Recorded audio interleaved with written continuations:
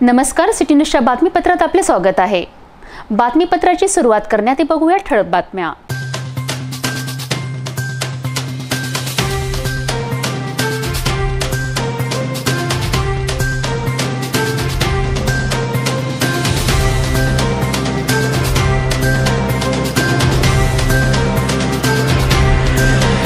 आपण ठळक बातम्या बघितल्या, आता घेऊया छोटासा ब्रेक।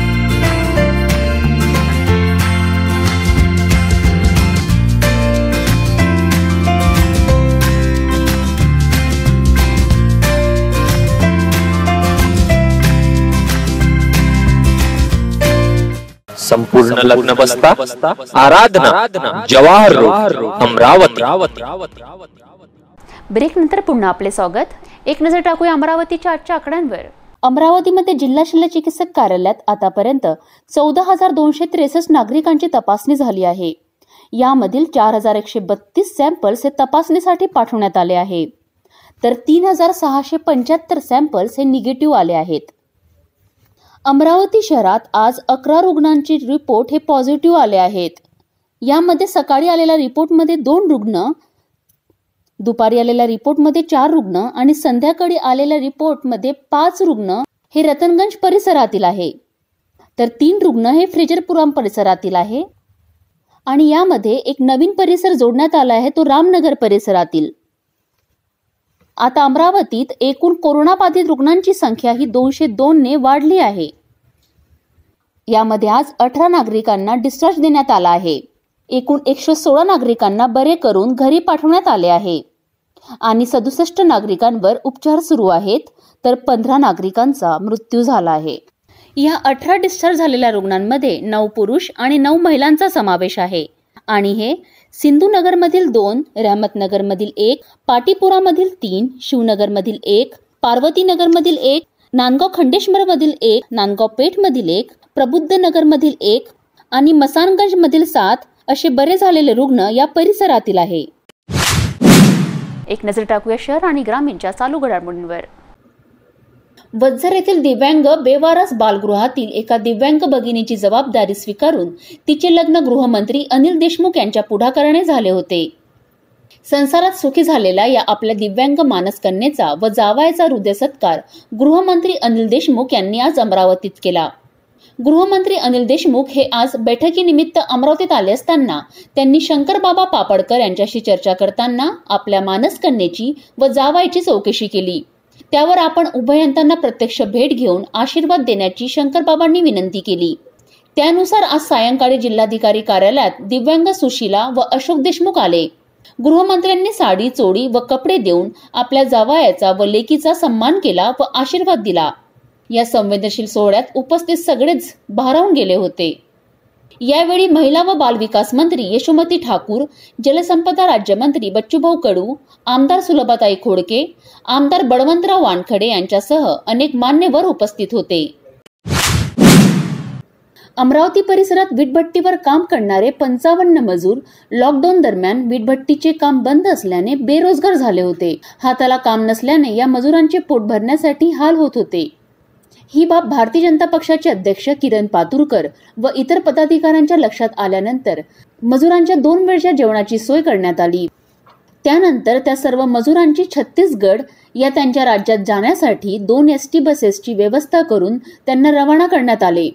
जाण्यापूर्वी या सर्व परप्रांतीय मजुरांना 2 वेळच्या जेवणाचा डब्बा, लहान मुलांना बिस्किट्स पॅकेट्स, पाण्याच्या बाटल्या सोबत देण्यात आल्या।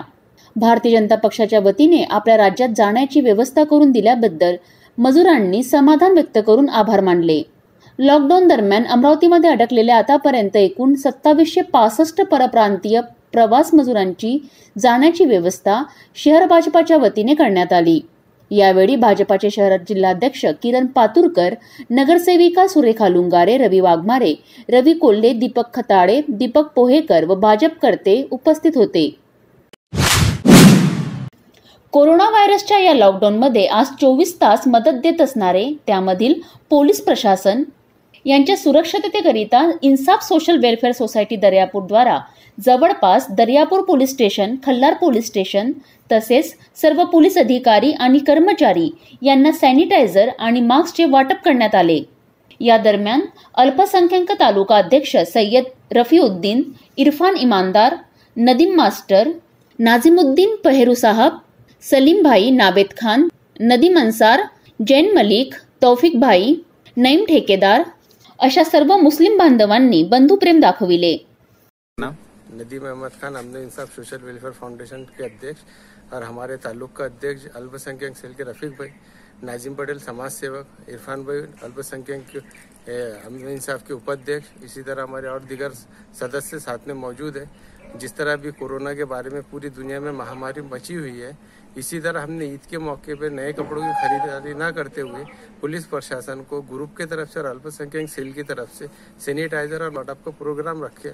इसी तरह हमने दरियापुर के पुलिस स्टेशन में भी मास्क वाटअप किए, सैनिटाइजर दिए और इसी तरह खल्लार आकर खल्लार में भी ये प्रोग्राम हमने कामयाब किया।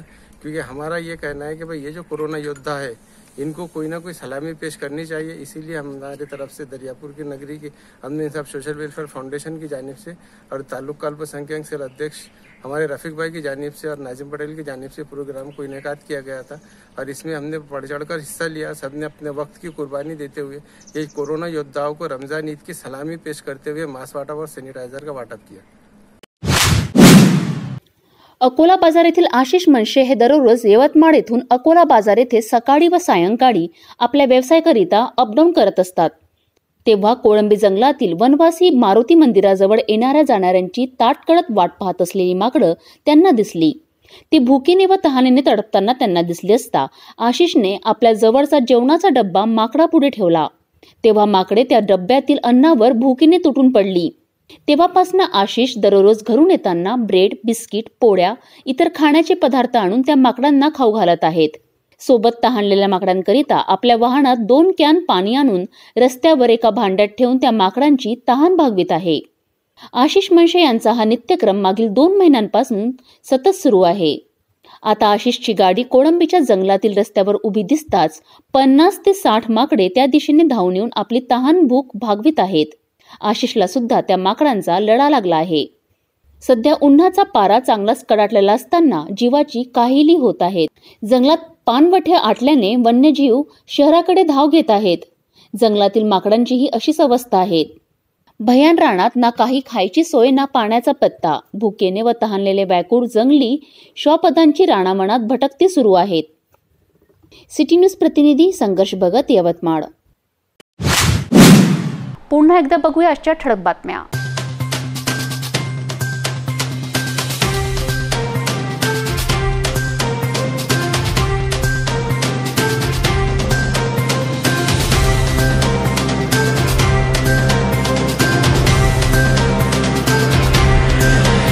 हे बातमीपत्र येथेच थांबूया। पुन्हा भेटूया नवीन घडामोडींसोबत। आपण बघत राहा सिटी न्यूज। नमस्कार।